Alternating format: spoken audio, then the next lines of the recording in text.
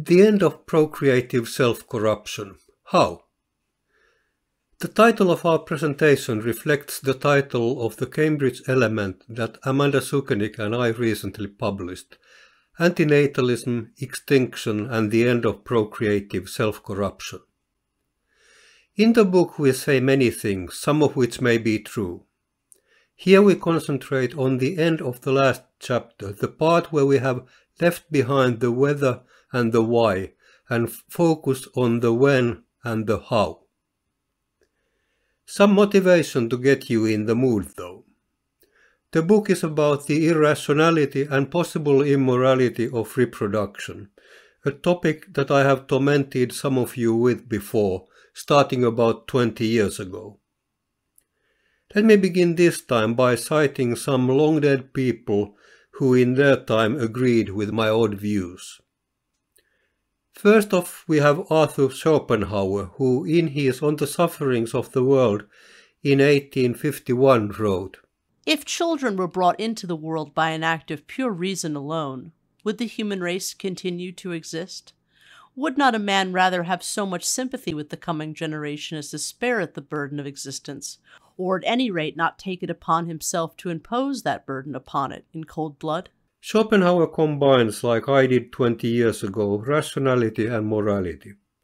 Not the best of ideas I have learned since. Somehow the combination, irrational and immoral, rubs people the wrong way. A few decades later, Marie Huot, a French poet, writer, feminist, animal rights and vegetarianism activist, partly answered Schopenhauer's question. In her 1892 public address, The Pain of Living, she noted, "Happiness does not exist for anyone. Misfortune is the common law. But the stupid love of life is so strong that the vast majority submit and resign themselves to suffering. Still, if man only accepted this burden for himself, he could be forgiven. But he cowardly perpetuates the cursed heritage by giving life to beings who did not ask to be born. More often than not, he commits this homicide unconsciously. But when he premeditates the crime, no punishment is severe enough to make him atone for it." So Schopenhauer, starting from reason, asked, would not a man have enough sympathy not to create more sufferers? To which Huot responded, referring to human instinct, apparently not. Philosophers are allowed to make all sorts of hypothetical assumptions, and I'll use my prerogative now. I'll assume that Schopenhauer's kind of rationality has won the day, so hold on to your hats, please. Imagine that the following has happened. People have momentarily come to the conviction that having children is irrational and immoral. Their reasons for the conviction may vary, but they are serious. They are in fact so serious that people have decided to end their reproduction, although they know that the will to have offspring is strong and that universal abstinence will lead to the extinction of the species. In this situation, accepting these premises, what should these anti-natalists, potential extinctionists, do to achieve their goal? How could they end human reproduction safely, efficiently, and completely? Or are there other options that deserve to be considered? The goals people pursue by ending procreation could perhaps be achieved by other ways. Then why not resort to those instead? In the book we consider 13 alternatives, 6 imaginary buttons in the colors of the rainbow, 4 political solutions and 3 other possibilities.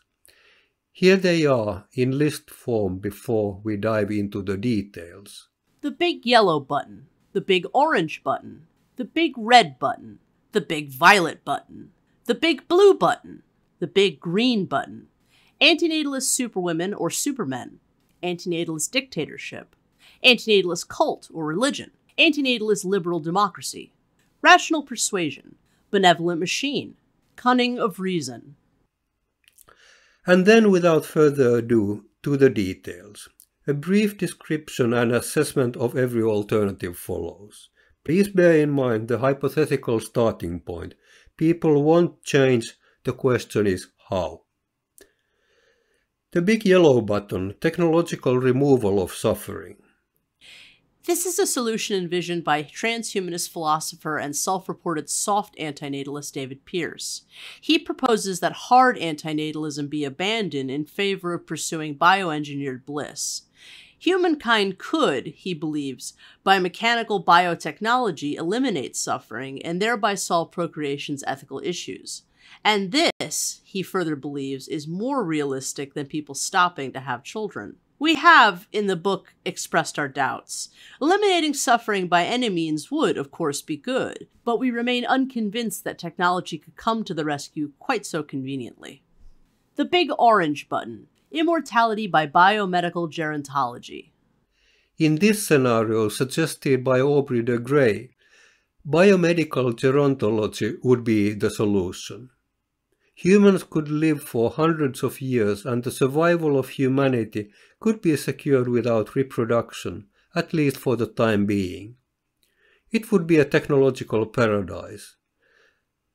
This could be an acceptable solution to the anti-natalist extinctionists of our hypothetical case. No more childbearing, and in a few centuries or millennia, people and their agony would be gone. But the question of feasibility remains. The technology for considerably extended lifespans doesn't exist, nor is there any sign that it would exist in the future. There is something very 1990s about these techno-enthusiastic dreams. The big red button, obliteration of humankind. So, you can end all suffering by pressing a button. Unfortunately, or fortunately, depending on your viewpoint, humankind ceases to exist in the process as well. Do you press the button? This is, of course, a mere thought experiment with no reality attached to it. As such, as a thought experiment, those who are keen on removing pain and anguish may say yes. Many others, horrified, say no.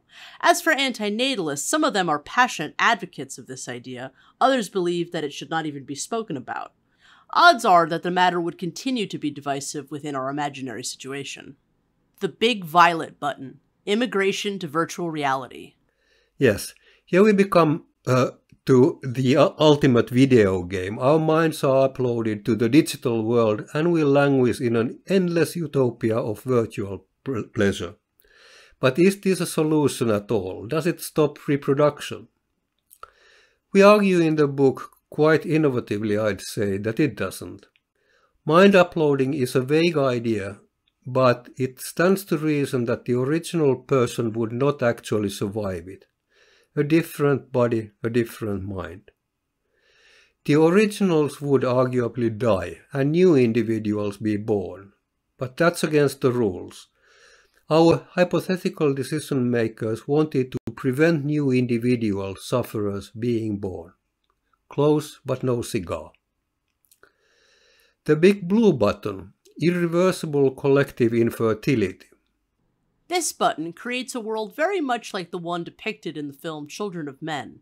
If pressed, no one can ever have children again, and humanity would now face a grueling and miserable slow extinction. The blue button is sometimes seen as a kinder alternative to the red button, as it would allow people to live out their lives. Which may be just as well. We'll see when we reach our option, Cunning of Reason. Our reaction to this in the book was an unashamed yuck. Really? Instead of a nice, clean demise, you would commit the remaining generations to meaningless misery? Not our cup of tea. The green button. Humankind makes room for other species. Patricia McCormack, in a vision she calls A Human, advocates the departure of humankind in order to leave room for the flourishing of other species and the natural environment. People stop having offspring and die away, trying to spend the rest of their time on Earth making amends for the harm the species has done. The final caring practices leave a legacy in which our memory lives on. Nice vision, and well in line with the hypothetical decision, our starting point here. But we have our doubts whether nature, left to its own devices, would be quite as harmonious as McCormack envisages. Anti-natalist superwomen or superman.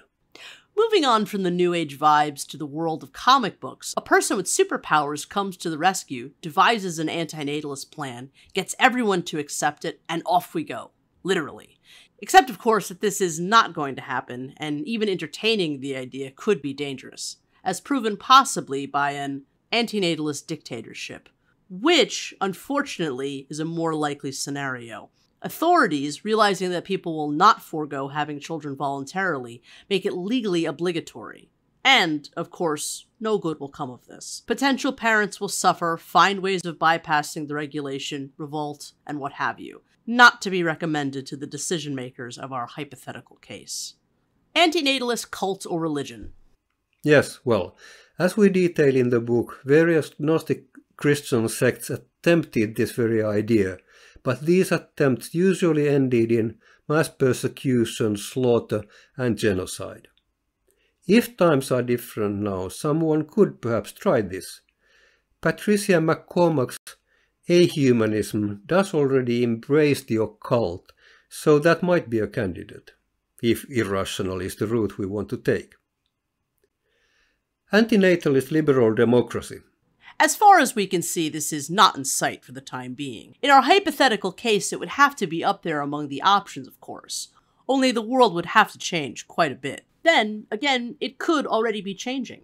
In some parts of the world, there is more freedom of opinion, reproductive autonomy, and realization of the horrors of the world than before. Maybe something is brewing.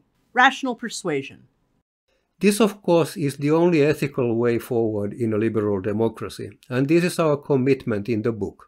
No force, no coercion, just talk and perhaps jingles. Art is allowed, we think.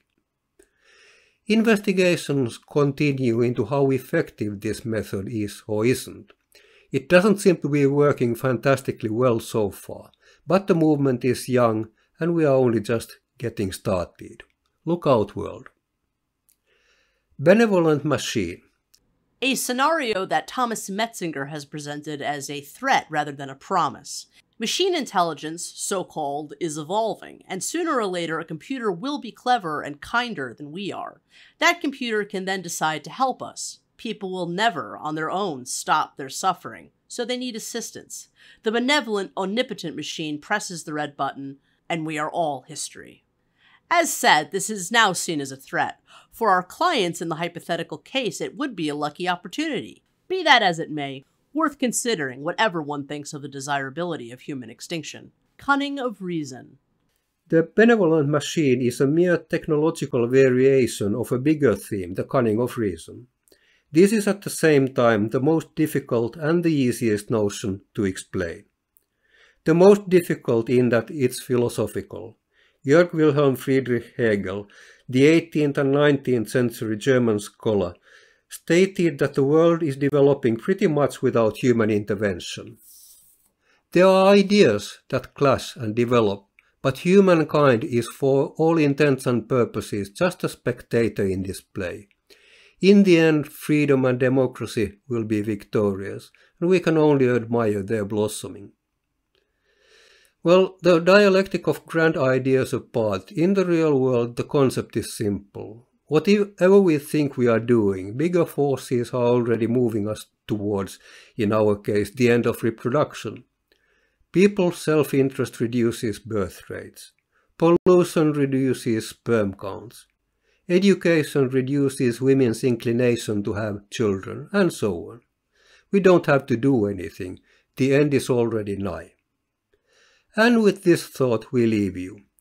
Whether or not you agree with the people in our hypothetical case, these scenarios, especially the cunning of reason ones, are something to be thought about and discussed.